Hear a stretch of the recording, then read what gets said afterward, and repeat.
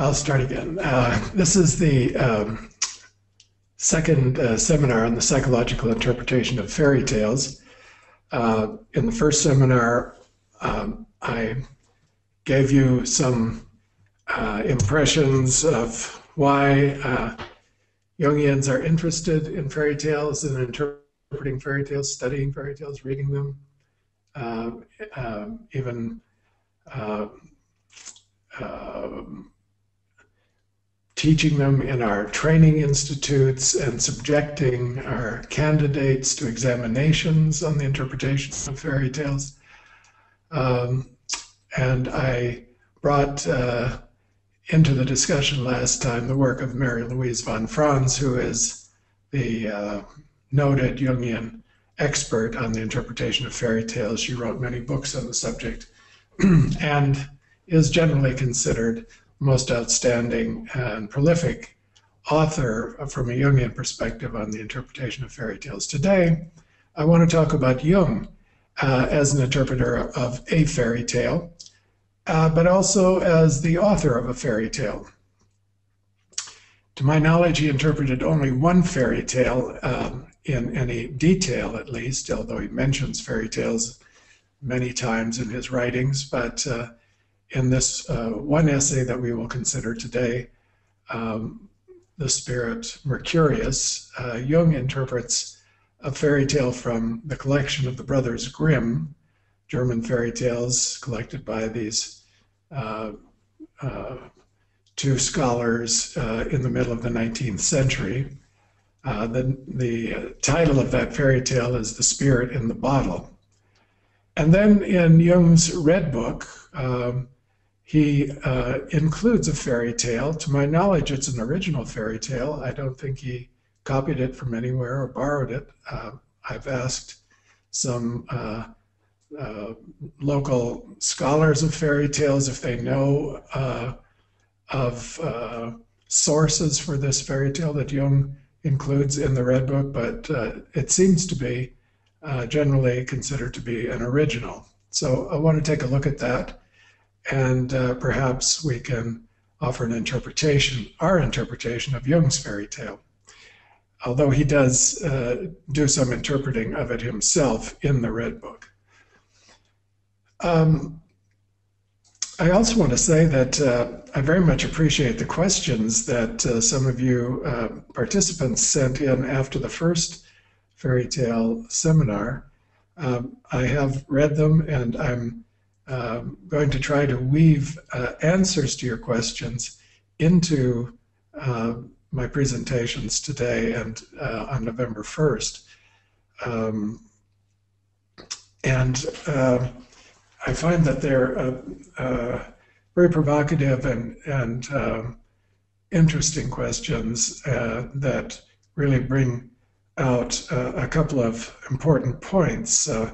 One of you asked about the clinical reasoning that Jungians would use for the use of fairy tales in analysis to amplify perhaps dreams or experiences. And I think we will see some instances where that has been done. I can make some references to the literature on that, and also perhaps give some examples and other questions of a similar sort. So please continue sending questions, and I will certainly take cognizance of them and try to weave them into my presentations as we go.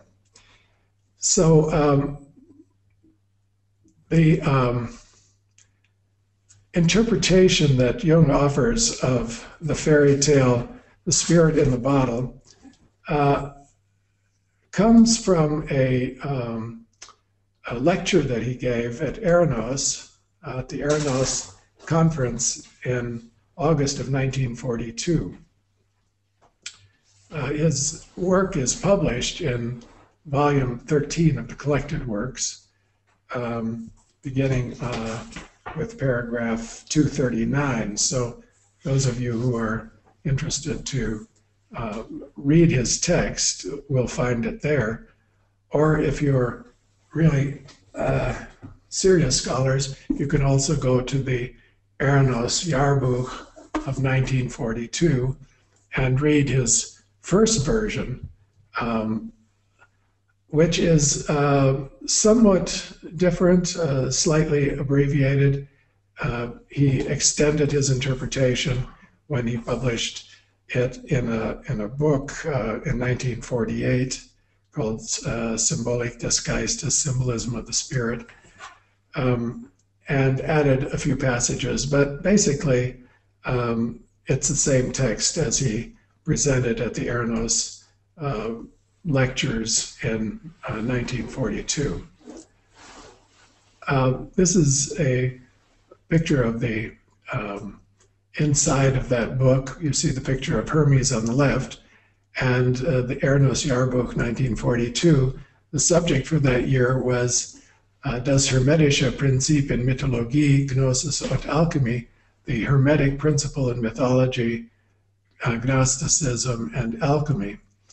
And a lovely picture of Hermes and a friend of his on the left page of that picture. In addition to Jung that year, we see that there were 4 other lecturers. It was a very small conference because this is 1942, in the middle of the war. Switzerland was isolated. There was no travel possible into or out, or at least it was very difficult to get in or out of Switzerland. And so the speakers all came from local areas. Karl Karigny, originally from Budapest, but he lived in Switzerland during the war, and he presented at this lecture Hermes' Guide of Souls, Hermes der Seelenführer, das Mythologium von männlichen Lebensursprung. This became Karl Karigny's book, Hermes' Guide of Souls. So a very important lecture on the part of Karl Karigny on the subject of Hermes. And then we see that Professor Jung from Zurich gave a lecture called Der Geist Mercurius, the Spirit Mercurius. And so he's deep in his studies of alchemy at this time in 1942. And he picks this text from the Brothers Grimm to take off on a discussion of the Spirit Mercurius in alchemy. Here you see a picture of Jung at Eranos. I don't know the exact date of this. It's probably a little later than 1942. Jung looks a bit older in this picture, but there he is in his costume, his outfit, as he would dress when he went down into the southern part of Switzerland to the Tessin in August. It would be quite warm, and he enjoyed himself a great deal at Eranos. Here you see Jung at middle age in his garden with a couple of dogs. That's probably about how he looked at the time that he gave this particular lecture at Eranos. I show you these pictures just to give you an impression of Jung the man. This is a portrait of Jung drawn by a Russian Jewish artist who lived in Switzerland at the time. 1935, this is for Jung's 60th birthday. There you have C.G. Jung. Now, I'm going to read the text that Jung includes in his essay. It's short. He doesn't give the whole of the Grimm's version of the text. He reduces it and condenses it a bit, but all of the essential material from the fairy tale is here. And he says about it that the spirit of the bottle, the spirit in the bottle, a Grimm's fairy tale, is ever living like all fairy tales, and moreover contains the quintessence and deepest meaning of the Hermetic mystery as it has come down to us today. So he puts quite a lot of weight on the importance of this fairy tale by saying that it contains the quintessence and deepest meaning of the Hermetic mystery, which is quite a statement. normally we think of fairy tales as rather lightweight and uh, children's matter.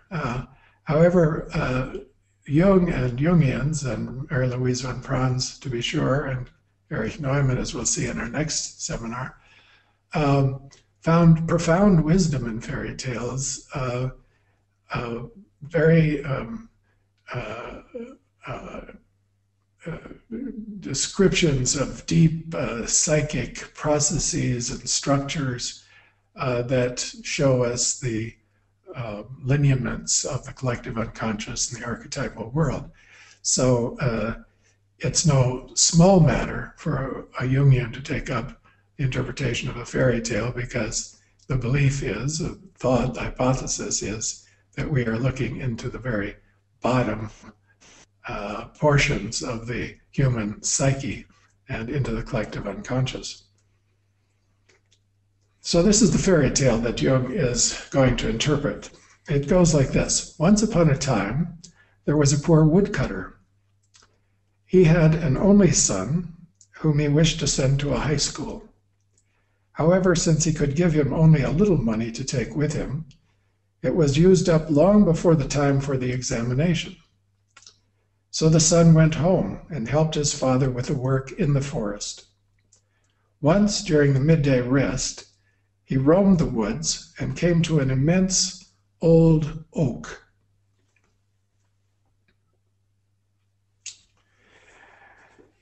There he heard a voice calling from the ground, "Let me out! Let me out!" He dug down among the roots of the tree and found a well-sealed glass bottle from which clearly the voice had come. He opened it, and instantly a spirit rushed out and soon became half as high as the tree.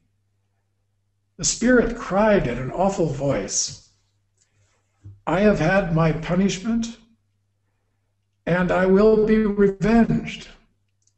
I am the great and mighty spirit Mercurius, and now you shall have your reward.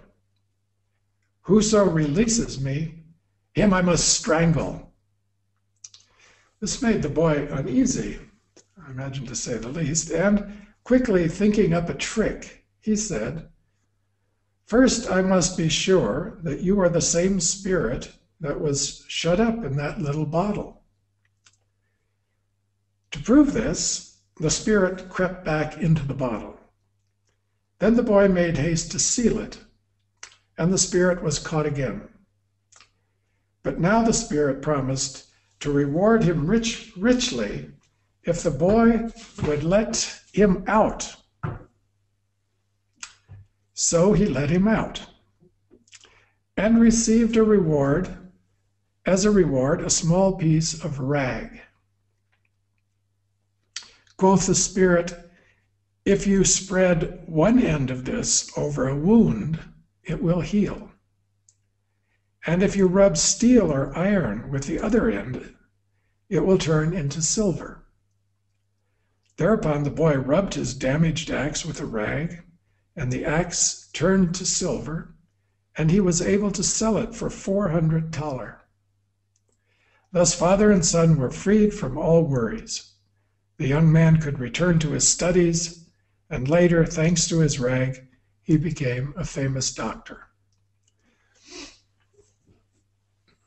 So that is the account. Here I show you a picture of Mercurius in the tree of alchemy, as it's called, with all the various operations. And Mercurius is probably the central figure of alchemy. He's the spirit in the bottle. He's what makes the process work. It is said about him that he is there at the beginning and at the end and in the middle of the process. And so it's all about Mercurius. And so what this young man has discovered in the bottle is a very powerful force of nature that can bring about transformations of health and transform base metals into noble metals. For instance, a iron axe into silver. In the Grimm's fairy tale, when the young man turns his axe into silver, he goes to cut a tree down and the axe bends. So the axe as silver is too soft to function as an axe. So then he goes and sells the axe and brings home the 400 thaler, and he and his father can pay off all their debts and he can go to school, and the rest of the story is very positive.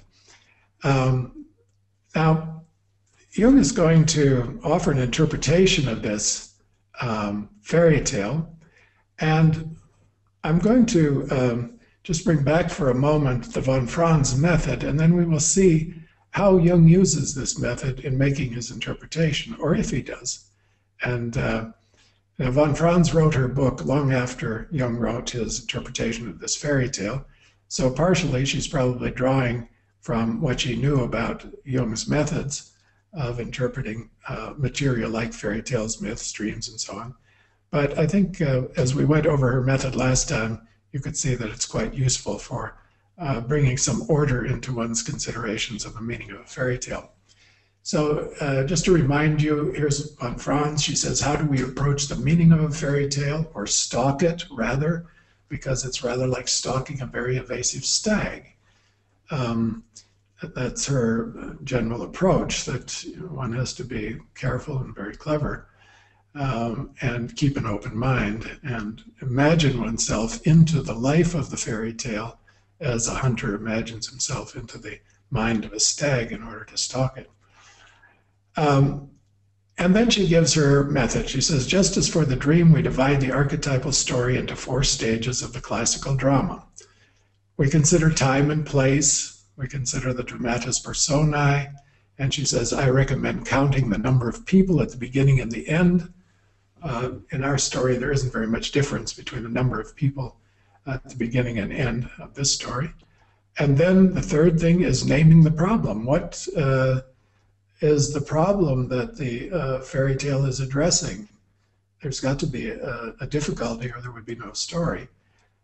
So that would be the third matter, stating what is the problem in terms of fairy tale. And then the fourth step, the peripeteia, the ups and downs of the story. You generally get a climax, a decisive point. Where's the whole thing going? Does it go into a tragedy or does it come out right? And then there's a lysis or sometimes a catastrophe. She also makes note of amplification as a method, and that is we have to look at the comparative material before we can say anything definite. We have to ask whether that motif occurs in other tales and how it is in other tales, take an average. Amplification means enlarging through collecting a quantity of parallels. When you have a collection of parallels, then you pass on to the next motif. So this is a sort of step in the interpretation of fairy tales, and we'll see how Jung does that. And then finally, 2 more, a context, constructing a context. And we will consider that. In the case of these fairy tales, there is a collective context in both of them. That's very important to consider. And also a personal context, certainly in the Red Book fairy tale. What was the author of the Red Book going through at the time that this fairy tale appears in his text? We'll consider those contexts. And we'll see, does Jung consider a context? He certainly does very strongly in interpreting the fairy tale of the spirit in the bottle. And then comes the last essential step, which is the interpretation itself. This is a translation of the amplified story into psychological language. The terrible mother who is overcome by the hero becomes the inertia of unconsciousness is overcome by an impulse toward a higher level of consciousness. So turning the narrative into psychological language is the final step, and that's what gives us the interpretation. Okay, let's see what Jung does with the story. Von Franz also has this interesting statement that she says, after working for many years, I have come to the conclusion that all fairy tales endeavor to describe one and the same psychic fact, but a fact so complex and far-reaching and so difficult for us to realize in all its different aspects, that hundreds of tales and thousands of repetitions with a musician's variations are needed until this unknown face or fact is delivered into consciousness. This unknown fact is what Jung calls the self. And we'll see how we can use that notion in the interpretation of Jung's fairy tale and how Jung uses the idea of the self, that the fairy tale really is about the self, showing us something of the self in his interpretation. So let's see what Jung does with this fairy tale. First of all, he gives a synopsis of the fairy tale. I would say it's a very accurate synopsis. He leaves out a few details that the Brothers Grimm have in their story, but nothing terribly important. And so then he takes the story piece by piece, and he amplifies, translates, works it into and toward a psychological understanding. So first of all, he has a section called Explanation of Forest and Tree. This is the setting. He's considering the setting, as von Franz says. At the first stage is to consider the setting. Where does the story take place? And of course, it takes place in the forest. And Jung writes that the forest is like the ocean, a symbol for the unconscious. That the scene in which the story is taking place is in the forest. So what is being discovered is in the unconscious, and we're going to consider the drama, the peripeteia and the lysis and everything in those terms, that this is showing us something about what's in the unconscious and how that may be influencing the world of consciousness as well. He says that the fairy tale is a self-portrait of the unconscious, that fairy tales are spontaneous statements of the unconscious about itself, he says. So that's a point of view about fairy tales, that fairy tales are the unconscious, they're spontaneous. The unconscious is telling us something about itself, but like dreams, we have to interpret them if we want to understand what it's saying. Jung would often say the dream is its own explanation, only it's speaking in another language, and we have to translate that language into our language, into the language of our conscious world and our own understandings of ourself and the world around us. Trees, forest is full of trees, of course. Trees, he says, represent the living contents of the unconscious, and they're like fish in the water. If you have a dream about, as we did, we saw last time in the story of the white snake, the fish in the water, they're the contents of the unconscious. So trees are living contents of the unconscious. The unconscious is full of trees, the forest is full of trees, so there's a lot of contents in there. But one is selected and particularly focused on, and that is the oak. And so Jung amplifies the oak, and he says it's in German culture and history, mythology, that the oak is considered the king of the forest. He's like the lion, the king of the animals. And this king of the forest, the oak tree, Jung says, represents the self. It is the prototype of the self, a symbol of the source and goal of the individuation process. So the oak tree is where the bottle is going to be found. It's found in the roots of the oak tree. So what this young man has done is penetrate into the unconscious and come upon the self and has unearthed something there. Now the hero, the young man, Jung says about him that he's unconscious of the self. He's just stumbling around in the unconscious. He doesn't really know what he's doing. He doesn't even recognize what he finds. He doesn't know what the oak tree symbolizes and represents, or what might be in the bottle. He just, he says he's one of the sleepers. He's somebody who isn't awake yet. He hasn't been enlightened yet. So he's like all of us who stumble around in our own unconscious, half asleep, and have to be awakened to what's going on in the depths. And the roots of the tree, Jung amplifies and interprets as the body. It's what goes down into the cellular level, the self at its most basic, even atomic level, the cellular level of the self located in the body. And he'll have some things to say about this later. Why is the spirit there? Why was it buried there in the body, not in the crown of the tree, up in the higher levels, but down in the cellular level of the body? That's where the spirit, Mercurius, is buried. Then the next section he calls the spirit in the bottle. And here he talks about, we could say, the dramatis personae. He's already taken them up in a way. He talked about the hero as one of the sleepers. And now he's going to talk about the spirit in the bottle. Now, the spirit is probably the most important figure in the story. The fairy tale is really all about the spirit. And it's a mystery why the spirit is there, who the spirit is, what the spirit can do and not do, and so on. And so Jung is very interested in amplifying and understanding who the spirit is. Now, he names himself as Mercurius, and we'll see what Jung does with that.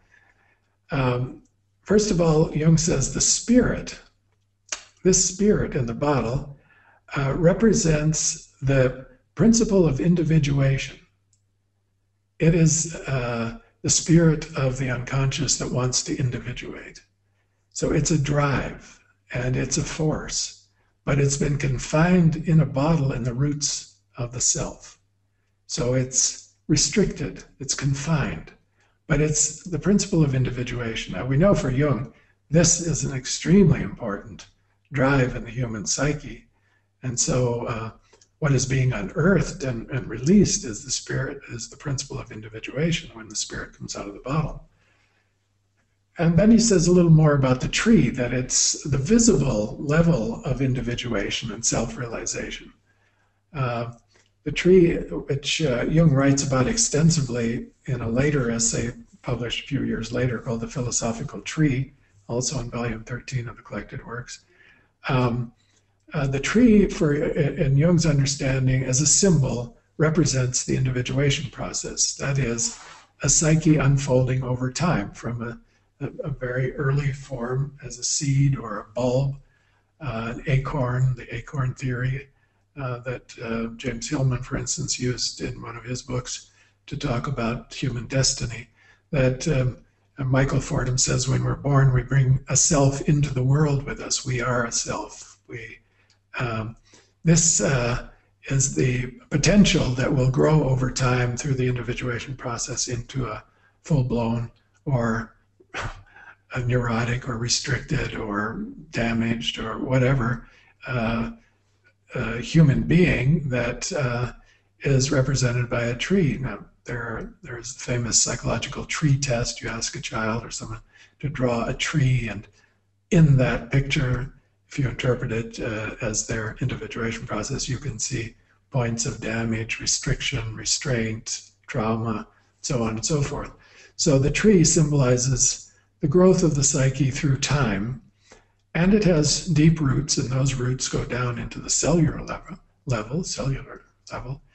A few years after this, in 1950, I think it was, Jung published a book called Ion, which has a whole chapter on the theory of the self.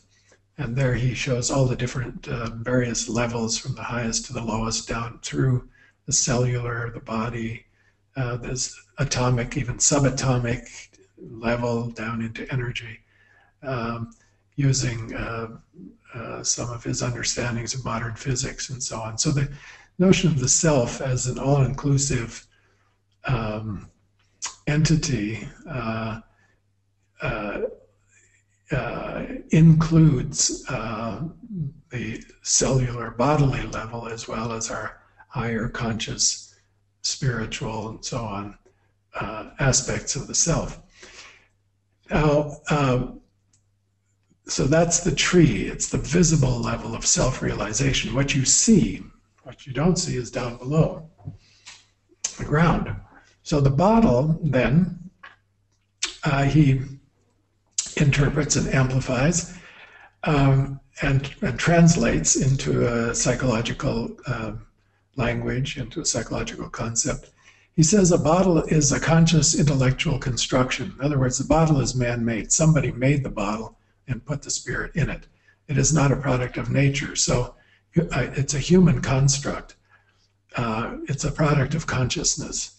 And Jung says that what contains the spirit and sometimes restricts it, or in alchemy, very important, the vessel to contain Mercurius, to cook him, and to cook the materials, the prima materia that's put into the vessel. Jung interprets this psychologically as ideas and doctrines. And these contain and restrict the spirit. Also the spirit of evil, the spirit of destruction, which we will see is contained in this bottle in the forest. He's a very angry spirit. At first, he's not at all benign.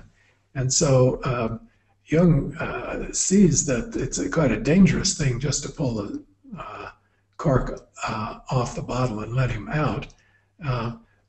So somebody has built and constructed a bottle in the course of history, Jung will say. Over time, a bottle was constructed to contain this spirit, and it was hidden by somebody in the roots of the tree. He'll want to say quite a bit about that. Who was responsible for making the bottle and putting the spirit in the bottle, hiding it at the base of the tree. And then Jung looks at Mercurius. Now it's very unusual that figures in fairy tales have names. Usually they're simply referred to as the king, the queen, the hero, the servant, so on. They don't have specific names. We don't talk about, well, there is Iron John. I mean, there are a few exceptions, but not very many. And in the Grimm's fairy tales, it's quite unusual that a figure would have a name. And he gives himself the name Mercurius. He says, I am the spirit Mercurius. Now, who is Mercurius? Well, Jung, very interestingly, I think, relates Mercurius to the spirit Wotan. This is a German fairy tale, and when Christianity came into Europe and the Germanic tribes were baptized forcibly, usually, rather than by conviction or conversion or actual belief in the new religion that was offered them, they were more or less forced to become Christians when out of political necessity. And at the end of a sword, so to speak. And so there was a repression of the indigenous religions. And this happened over and over again in the history of Christianity when the missionaries went in behind the armies in South America, for instance, Spanish and the Portuguese. The missionaries come in right behind the soldiers and begin baptizing the indigenous population and demonizing their religion, saying it's of the devil. And that's what happened in Germany too, in the Germanic tribes in Europe, that Wotan, who was the chief god, the Zeus, so to speak, of the Germanic peoples, and whose sacred tree was the oak tree, he was demonized, identified with the devil, and so on, and banished from consciousness, in other words, repressed, culturally speaking. And Christianity built its churches often over the sacred sites of the pagan temples and sacred spots, stones, trees, and so on. And so this spirit of the Votanic religion was put into a container, a man-made container, a doctrine about evil, a belief system created by the Christian theologians, and buried in the body. In other words, repressed down into the lower levels of the unconscious and disappeared from conscious life and from cultural life. And so there it is at the base of the tree, in the roots of the tree, and our young man stumbles upon this.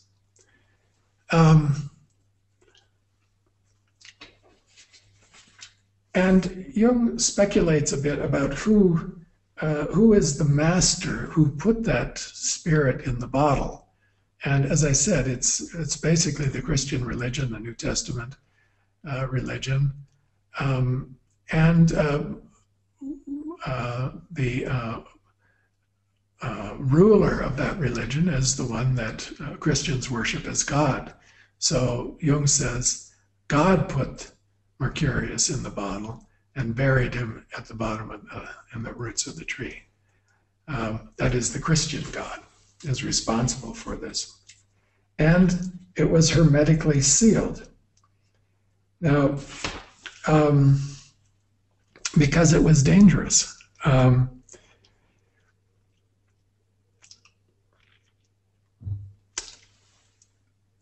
Jung also mentions a very common fairy tale motif. It's called, he calls it the spellbound spirit.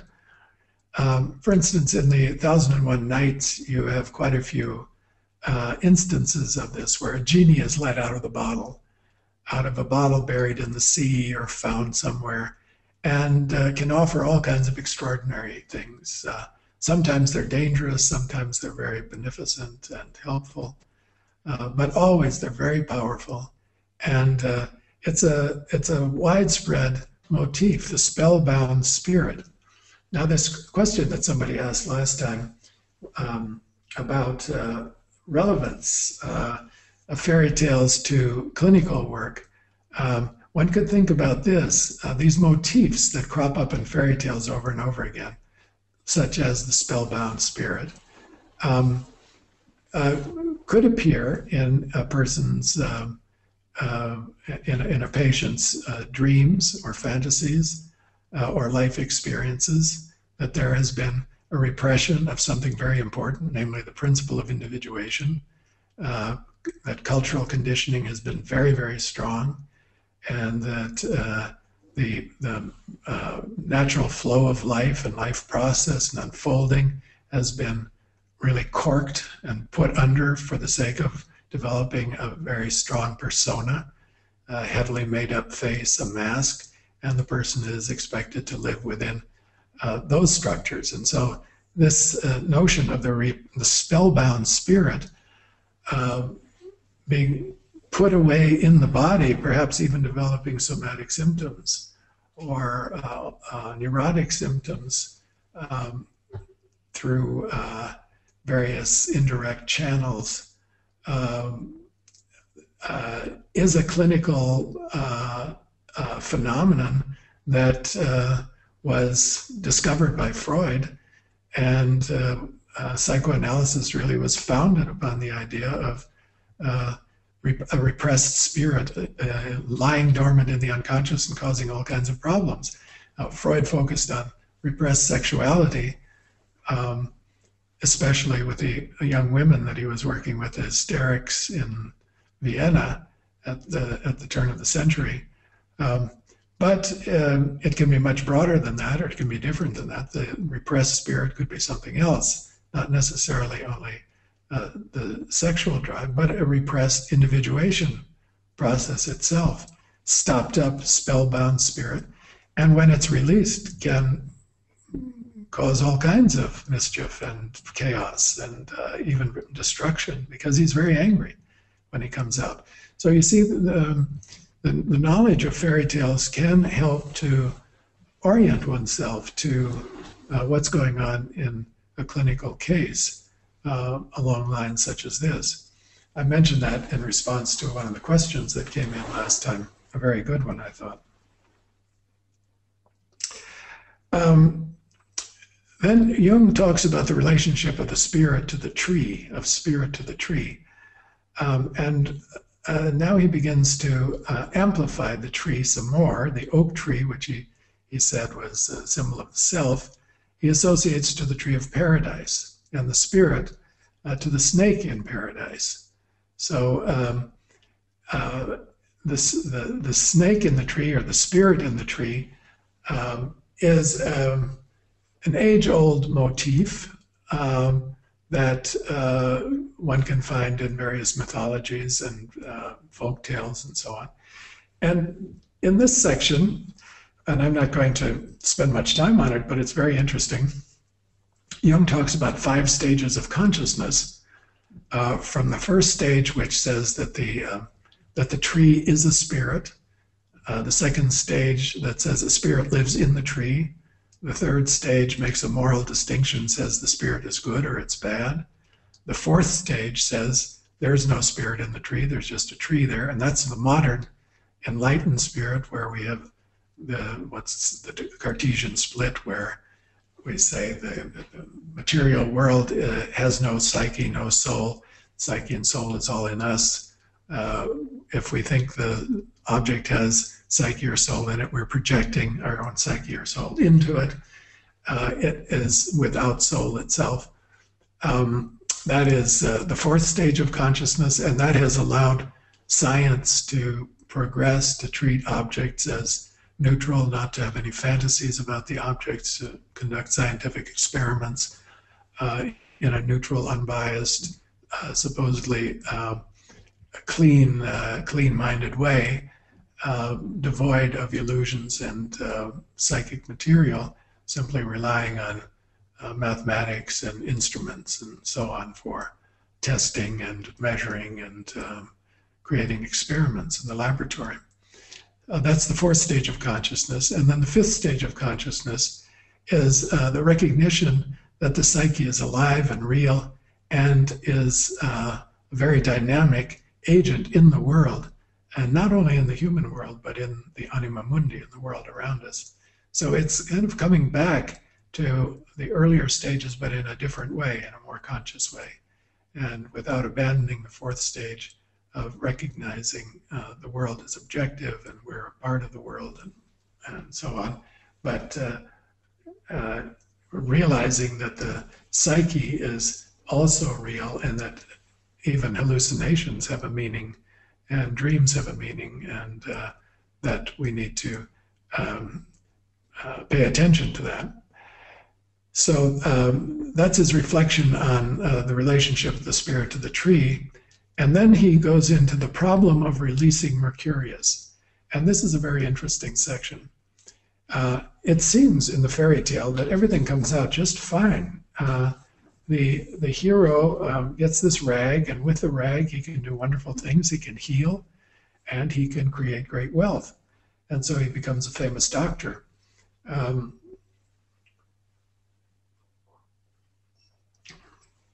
Jung wonders about that, and he says, well, he's probably just one of the lucky ones. This happened to him. He's a lucky soul, because sometimes you aren't so lucky and aren't clever and quick enough to put to trick the spirit back into the bottle. And once he's loose, he can strangle you.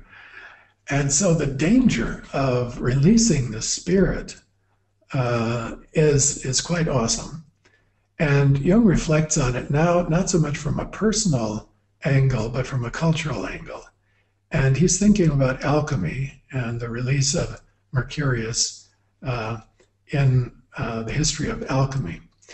In the history of alchemy, Mercurius generally was kept in the flask and worked with, and he was the process and the instigator of transformation in the vessel. And once it was finished, then you could take the gold or whatever it was out of the vessel and use it for purposes like healing, becoming rich, or whatever, transforming objects, transforming yourself. Jung says it was a mistake on the part of this young hero simply to let it loose in the world. Now where is it? Where has it gone? Yes, he got a rag. Yes, he's one of the lucky ones, but what has he released into the world? And this associating the spirit to Wotan, Jung recognizes as the release of a very dangerous spirit, that Wotanic spirit that we're thinking now, 1942, okay, what's going on in Europe at this time, in the middle of the war, and Germany is winning the war in 1942. It has conquered most of Europe, and it's on the road to victory in Russia. In August 1942 was probably the height of German conquest of the world, and it was on a you would have been very bold to bet against Germany winning the war at this moment. So Jung says that somewhere around the end of the 16th to the middle of the 17th century, this was the height of alchemy. And at that moment, a split occurred. The scientific revolution took hold, and enlightenment, and alchemy became a spiritual endeavor, and chemistry took over the scientific side, the material side. But in this, also in this period, the revolutions that would overtake Europe and upset Europe and turn Europe upside down for centuries were unleashed. The spirit of individuation was unleashed, he said. In other words, as the hold of the Christian church lost its power, Protestant Revolution and the Protestant Reformation became stronger. The spirit of individualism and the freedom, individual freedom, became stronger and stronger. And the individuation process, the spirit of individuation, was no longer contained by any doctrines. So the danger is that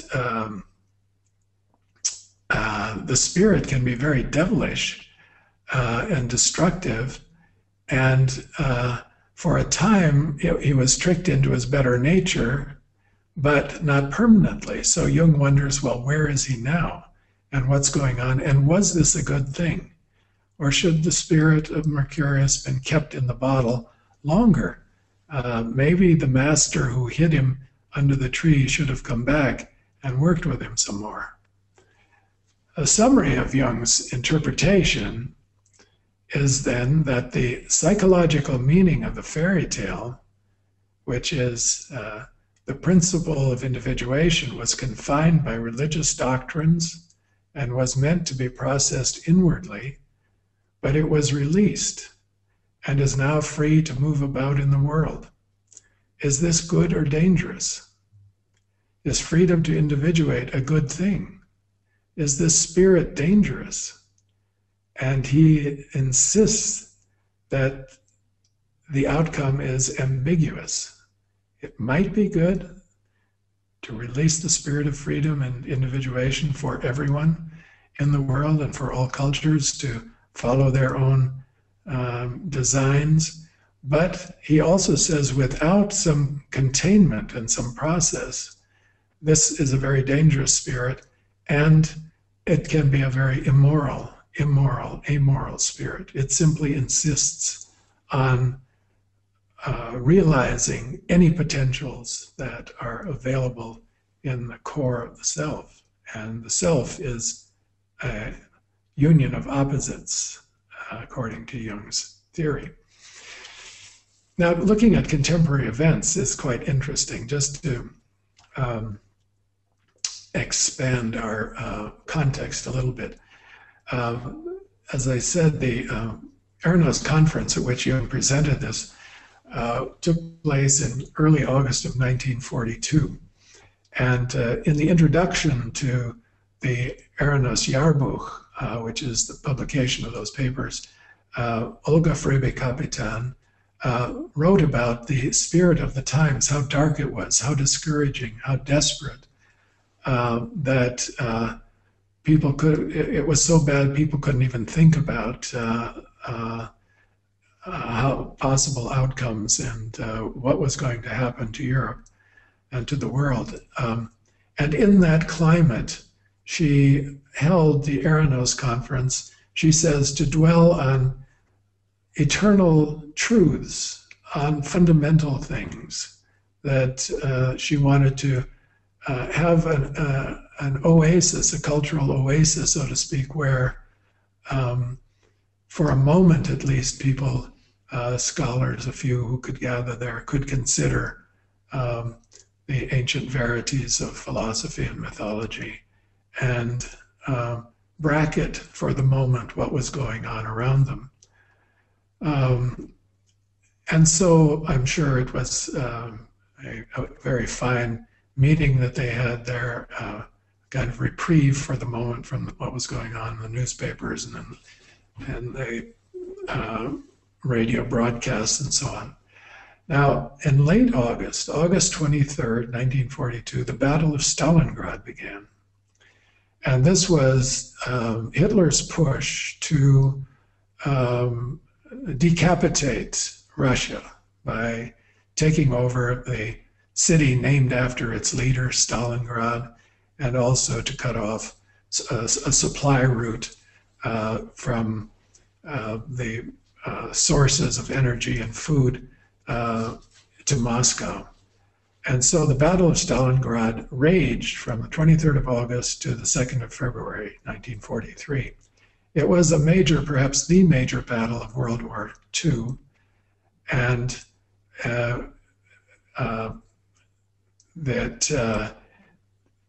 it was very close that Germany lost that battle. And in losing that battle, Hitler refused to let them retreat from Stalingrad. And finally, a large portion of the German army was surrounded by Russian forces. The city was destroyed, and that part of the army was destroyed.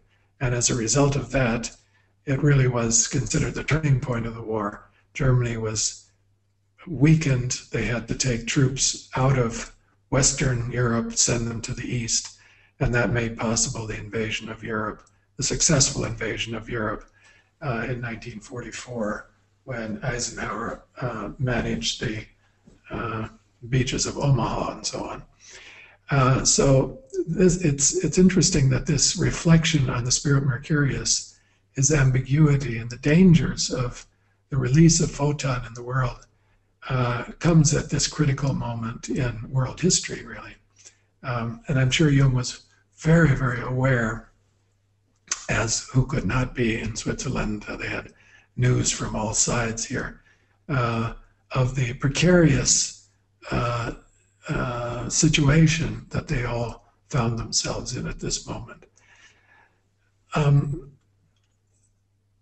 Now, the implication of Jung's interpretation, if we interpret the interpretation for a moment,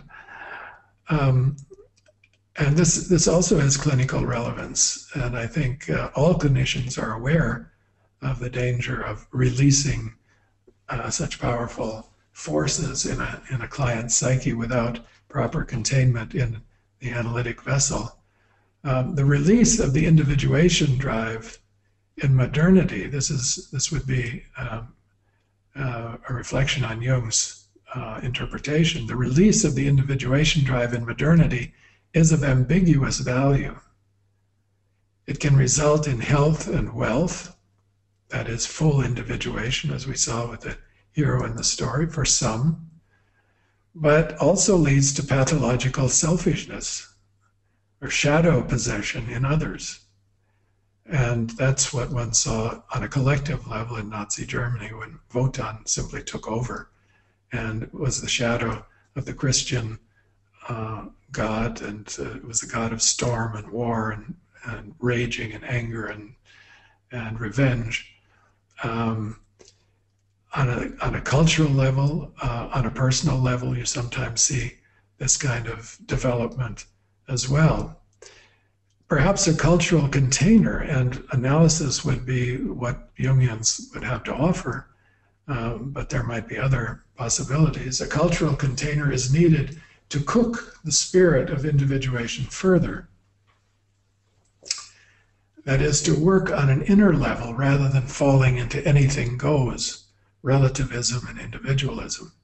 And of course, this has been a critique launched modern culture by many people, sociologists and psychologists, that the pendulum has swung too far in the direction of individualism. There is a diminished sense of community in Western countries and cultures, and relativism is a very common belief. Nothing really matters. Nothing is really much better than anything else. And so the containment offered by reflection, by doctrines, by beliefs has been more or less exploded and put away. And so we have a kind of rampant individualism in most of our Western cultures today. And if you try to thwart that in any way, you usually experience the wrath of Wotan because he doesn't want to go back in his bottle. Now, I want to turn for the rest of our time to look at the fairy tale that Jung includes in the Red Book. I think it's the only fairy tale in the Red Book. I mean, there are many stories and episodes and incidents, but this is an explicit fairy tale that occurs in Liber Secundus, that is the second book of the Red Book, in the last chapter of Liber Secundus, in a chapter called The Magician. And I think this fairy tale that is actually delivered to Jung by the serpent has some interesting parallels to the one that we've just discussed that Jung interprets in 1942. This fairy tale occurs or is told to Jung by the serpent on the 23rd of February, 1914, so quite a few years earlier, when Jung is in the midst of his most intense experience of active imagination. He hasn't yet started composing the Red Book. He's simply having the experiences that will later be written up and go into the Red Book and the paintings created and so on later. And this is a fairy tale that begins, once upon a time there was a king and he had no children. But he would have liked to have a son. So he went to a wise woman who lived as a witch in the forest and confessed all his sins as if she were a priest appointed by God. To this she said, "Dear king, you have done what you should not have done. And since it has come to pass, it has come to pass, and we will have to see how you can do better in the future. Take a pound of otter lard, bury it in the earth, and let 9 months pass. Then dig up that place again and see what you find." So the king went to his house, ashamed and saddened because he had humiliated himself before the witch in the forest. Yet he listened to her advice, dug a hole in the garden at night, and placed a pot of otter lard in it, which he had obtained with some difficulty. Then he let 9 months go by. After this time passed, he went again by night to the place where the pot lay buried and dug it up. To his great astonishment, he found a sleeping infant in the pot, though the lard had disappeared. He took out the infant and jubilantly brought it to his wife. She took it immediately to her breast, and behold, her milk flowed freely.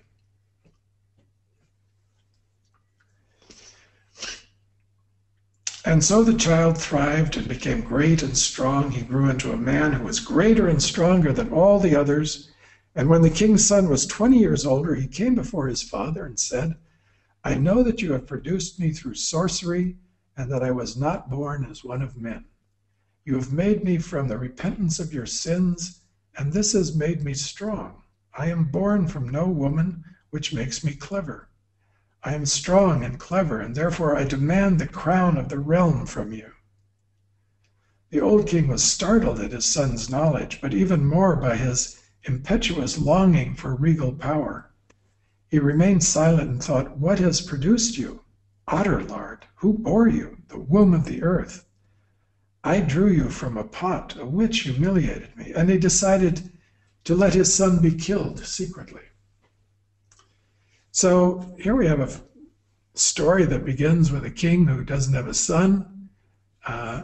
He's living in his kingdom. The wife is hardly mentioned. We don't know why he doesn't have a child, but he would like to have a son to take over the kingdom, I guess, to succeed him.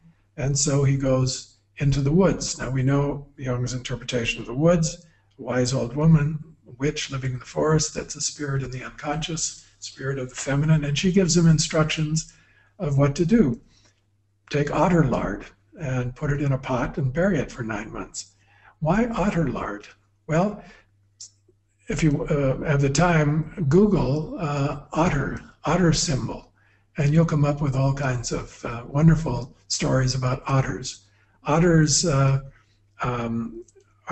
very playful. They're very maternal. They're related to the water, and they're really, you could say, a symbol of a very fruitful and fertile and playful unconscious that has the potential to produce something very good. There is another side to otters. There's a dark side, so it's an ambiguous symbol, as all symbols are. But I showed you a picture back here, and this is from a lovely book about animal symbolism, a book that was published by Chiron a few years ago, entitled "Animal Life in Nature, Myth and Dreams" by Elizabeth Gaspari. And she has a couple of pages on otters and otter symbolism in there. And she concludes by saying, "The otter's strong and loving maternal instinct, the deep, positive, loving, and caring connection that this animal manifests is among the most powerful forces." So this is the maternal womb of the unconscious, you could say, that Jung has gone to, or the king has gone to. There he has incubated a child in the unconscious, and the child is then brought forth, brought out of the womb, and raised. And it's an extraordinary child. It's a magical child. This is no ordinary child. He's stronger than others. He's smarter than others. He's a gifted divine child. And he, in a sense, has no mother. As Athena says about herself, "I have no mother." She is born strictly from the father. So there's a father-son, but born out of the unconscious, out of a maternal womb in the unconscious. But the king isn't ready to give up his power. He wants an heir and a successor, but he doesn't want to give up his power yet, and so he becomes murderous. He actually arranges to have his son killed. He goes to the old witch in the forest again, and she tells him how to do it. She says, "Dear king, I advise you to bury another pot with otter's lard and leave it to lie on the earth for 9 months, then dig it up again." The king does it, and in the meantime, his son gets sick and weak and dies, and in the end, he lays dead beside the empty pot. Now the king becomes depressed, and he misses his son, and he has no future, and he realizes he's made a mistake. So, and this is where it resembles a bit the other fairy tale. He has to do something a second time. In the other one, the hero had to trick the spirit Mercurius back into the bottle, and then bring him out a second time. Here, he's going to have to incubate the child again a second time and bring it out. And the witch, he goes to the witch and she tells him to do just that. And when 9 months passed, he dug the pot out again, and there's the magical baby again, a sleeping infant. And he realizes that the infant was his dead son. And now he brings him home, and the infant grows up very quickly, much faster than before. It doesn't take 20 years. And this time, when he comes and asks for the power and the throne, the king got up from his throne and embraced his son with tears of joy and crowned him king. And so the son, who had thus become king, was grateful to his father and held him in high esteem as long as his father was granted life. So the king submits to the new power, the new force, the future, and gives over the rulership of the kingdom to his son. Now, if we look at this story, we can see the dramatis personae are the king, an old woman in the wood, the otter lard, I've said something about that, a magical child, and a mother who doesn't play much of a role. At the beginning of the story, Van Franz says, count the number of people. We have the king and his wife. At the end, we have the king and his son. We don't know what happened to the wife. She's very incidental in this story. But the new thing that has come about, definitely a transformation and a new emergence of a magical figure, is very dramatic. Naming the problem was with the future. The king had no offspring. He had no future. The child represents the future and the new birth and renewal. And so he's an aging king. We could say it's an old habit that is growing threadbare and tired and wearing out, and it needs some new energy. The king, of course, represents a dominant of culture, as we'll see when we come to the interpretation. So the naming of the problem is there is no future. We have to look into the unconscious to see if a new birth and a new future is possible. The story, the peripeteia, unfolds in two stages separated by a crisis, a depression, state of depression, and then there's a lysis, which is they lived happily ever after. So the ending is very positive. Now the amplification, much can be said about kings, and Van Franz has written about them widely. Generally, unlike the first fairy tale of the woodcutter, the poor peasant, the king is a dominant figure of culture, and he represents, or a dominant attitude of a cultural attitude. And in this case, it's one that has no offspring, no future, and is in danger of dying out. And so the king recognizes the danger and tries to do something about it. The old woman in the wood is a wise old woman. She is the feminine figure in the story. She's really the mother figure. She's the womb. She tells him what to do. And the otter is the nurturance. The lard of the otter is the nurturance of the unconscious that can bring about an incubation process and produce a magical child like this, almost a god child. And then the son, of course, who represents the new life and the new attitude. And we don't know what he's going to offer, but he is very strong, and he seems to be a non-biological offspring. There's something spiritual about him. And later, not in the fairy tale itself, but later in the Red Book, he does ascend and becomes something like a sun god. Now, the context in which this story takes place is somewhat complex. There's the Red Book text, that's one context, and that's very interesting and very dramatic. Jung is really working out a huge problem about having to do with himself and with his own individuation process, and with the problem of being alone and submitting to higher powers and and not being so arrogant and not being so certain about his ideas. So this need to submit is very clear in his narrative in the Red Book, and we see the king submitting to the new attitude, which is a transcendent attitude. And this is in Jung's personal life situation, what he really has to do. Also in the personal situation, we see a timeline, and this fairy tale occurs at a very particular moment in this timeline, the personal context. We can see that Jung, where Jung is in his professional life, in his relation to psychoanalysis and his career, and Freud. He breaks off with Freud early in 1913. Their last letter in September of 1913, he goes to Munich to the Congress, is reelected president of the IPA, but realizes that he can't really work with Freud anymore and with the Freudians. In October, he has impending catastrophe visions on the train trip from Schaffhausen, where he sees Europe flooded with blood and frozen over.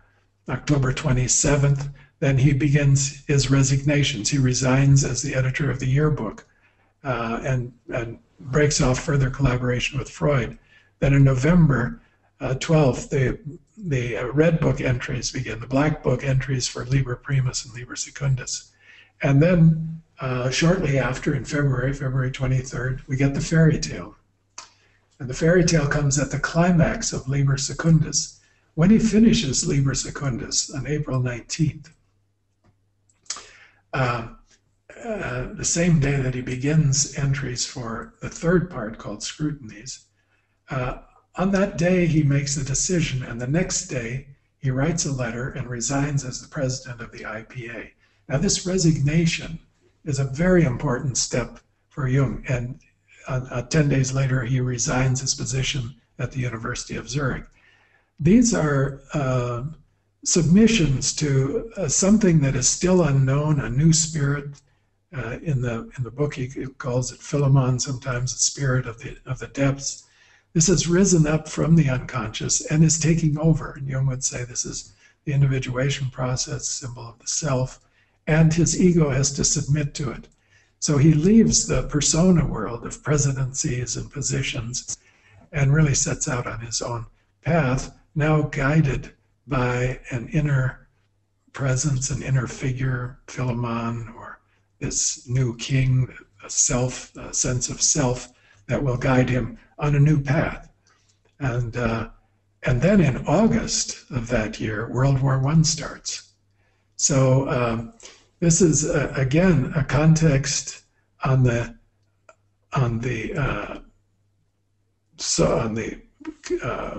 contemporary world level. World War I, the global war, starts on the 28th of July, 1914, not very long after this fairy tale appears, and lasts until 1918. And this is the period of time when Jung is really very busy with his Red Book, and the Red Book would really become his guiding star, his orienting doctrine, experience for the rest of his life. And so you could see in this fairy tale, he's telling the story of the ego's submission to the self and the relativization of the ego. He is the king. Jung, by the way, was a Leo and very regal in his appearance and in his attitudes. And so that ego has to finally give up and submit, although it doesn't want to. It gets enraged the first time, kills off the process, has to go back, gets very depressed, has to go back, do it all over again. And then he comes to the conclusion of his individuation process as it's shown in the Red Book. Now, a psychological interpretation of this story might run something like this. An aging ego or conscious attitude, personal or collective, this would be the king who has no offspring, looks for renewal.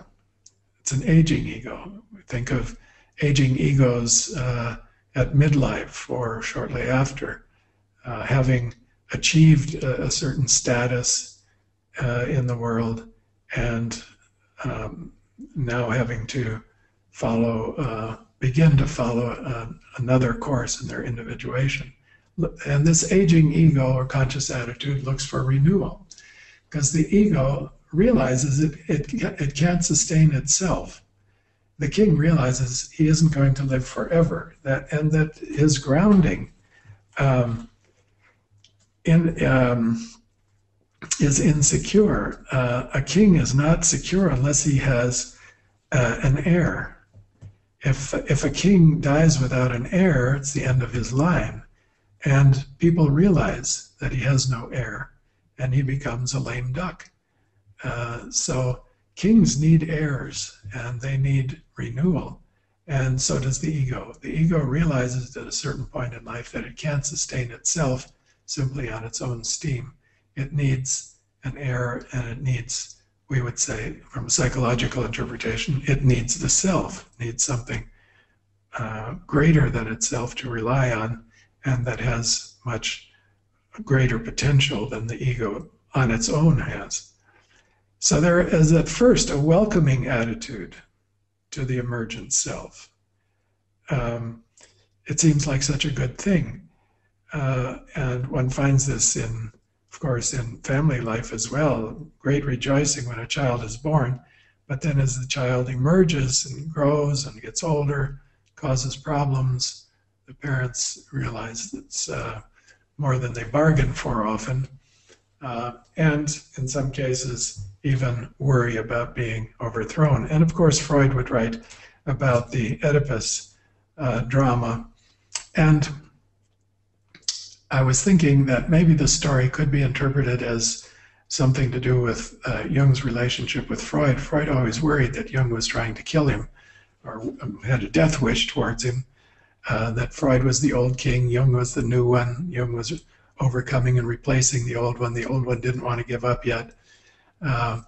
But it doesn't really work out that way, because Freud never did give up his throne, and he had some successors, but nobody like Jung. Jung, I think he recognized in Jung a possible worthy successor because of Jung's genius and vitality, but that didn't work out. But I don't think the fairy tale is really only about that, although it does have this Oedipal aspect to it. The father kills the son in order to get rid of the competition. And Freud certainly did thoroughly repressed Jung from psychoanalytic references and circles. But I don't think it's a story about Freud. Or if it is, it's a story that ends with the death of the son. This story goes on. The ego at first defends itself and represses the emergent self because it threatens. And when we think about the release of the spirit from the bottle and the photonic energy, we can see that there is a threat and a danger that a process will take over. The ego doesn't know where it's going, and it doesn't trust in that future, and so it represses the individuation impulses. But then a depression follows.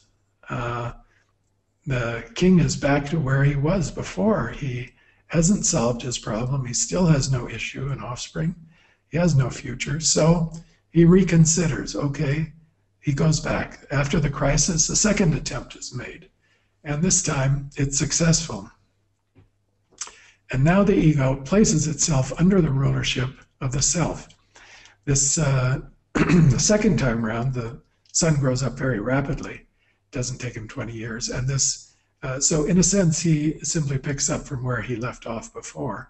And he hasn't been really killed. He hasn't really died. He's been put to sleep for a while. Now he's back. And so the individuation process kicks in again. And this time, the ego realizes that he has to put himself under the direction of the self. The ego has to fall under the authority of the self. And it turns out that the self is benevolent in this case, in the case of this fairy tale. So I think Jung is telling himself, or has told a story, relax, okay? It will be all right if you put yourself under the rulership of the self. You've got a good future with that one. And indeed he did. He had a wonderful future following the self and not continuing in his old path. Had he stayed with his previous commitments with Freud and at the university, he would have lived a much more narrow and constricted life.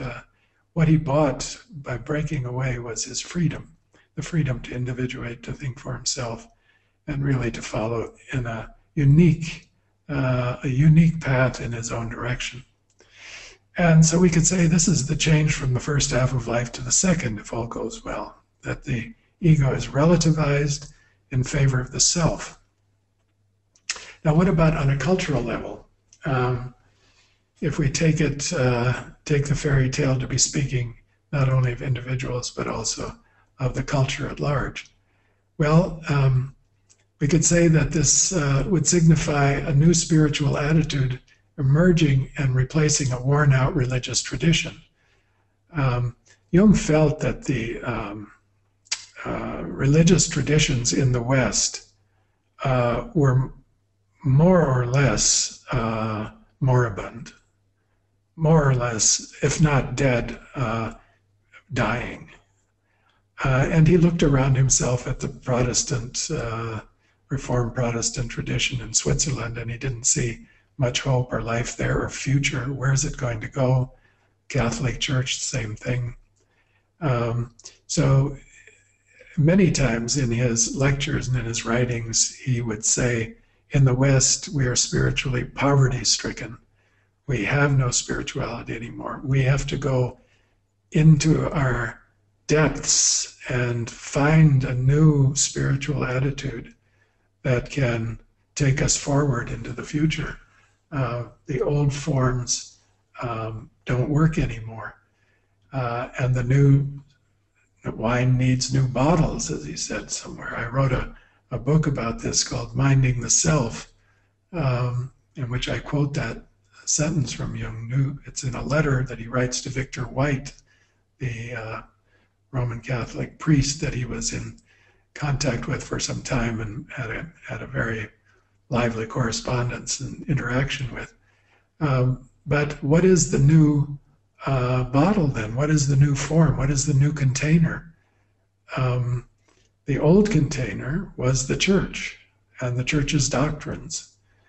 And the new container has to be able to withstand the pressures of Mercurius and a very demanding and energized unconscious. And I think Jung felt that if he could do anything of value for the future, it would be to create or help to create a vessel to contain the spirit of individuation and the spirit of the unconscious. And his psychological theory was designed to do that. Some people claim he was trying to found a new religion. That isn't the case, not in any standard view of what a religion is or a cult, but I think he was addressing the problem of Wotan loose in the world. The spirit, Mercurius, has gotten out of the bottle. We don't have containers for the psyche, and when it's rampant and all over the place, we get a kind of cultural chaos, relativism and disorientation and people going in all directions, not knowing why they're going there. So the containment that's offered by analytical psychology provides some guidance as to how to manage energies, psychic energies on a personal level and on a cultural or a global level. And so we are doing our best as Jungian analysts to try to work with individuals, and now in recent years also with cultures and groups of people, larger groups of people addressing cultural issues. I recently co-edited a book with Grażyna Gaudaitė, a colleague from Lithuania, called Confronting Cultural Trauma. And this is an attempt to address the aftermath of cultural traumas in various countries of the world and various cultures. And trauma can instigate and unleash a tremendous amount of energy bent on revenge, very angry, Botanic-like. And this is more or less what happened after the First World War in Germany, that Wotan got loose, revenge was the order of the day, and really took over a whole collective and drove it to its own destruction. And that's what we would like to avoid in the future. So maybe we can use Jung's fairy tale and his very strong cautionary words in his interpretation of the spirit in the bottle to also to make our way forward and to offer some guidance to our what we have today as a global culture. Not an easy task, but I think we have very talented people at the same time engaged in this work and in this process. And I'm not without some hope that we can possibly make a difference. Thank you very much. That will be the conclusion of the second seminar on the interpretation of fairy tales. I hope you will join us for the third, where I will look at Erich Neumann's interpretation of a classic story, fairy tale from antiquity, Amor and Psyche, and what he does with that, how he interprets it and brings it into modern culture and shows its relevance for individuation and development for our times. So I'll see you in a few weeks. Thank you. Thank you so much, Murray. Another excellent webinar. Thank you so much, Murray. Another excellent webinar. And we're very excited for the next one. So until next time, I believe that's on November 1st, about 3 weeks from now. So we'll see everyone then. Murray, have a nice rest of your weekend, and everybody else, we'll see you very soon. Thank you.